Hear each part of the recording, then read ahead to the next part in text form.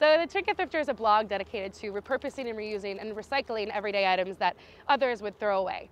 So on the blog, I do a lot of DIYs, how-tos, how to repurpose things, and a lot of physical pictures of me going into thrift stores and seeing what I find there. I have fun doing that, and I've always enjoyed it. Ever since I was a kid, I used to really like crafting, and I would like going to garage sales with my mom and sort of rummaging through what others found to be kind of trash and making something new. That's really what excites me, and that's what I wanted this blog to be about.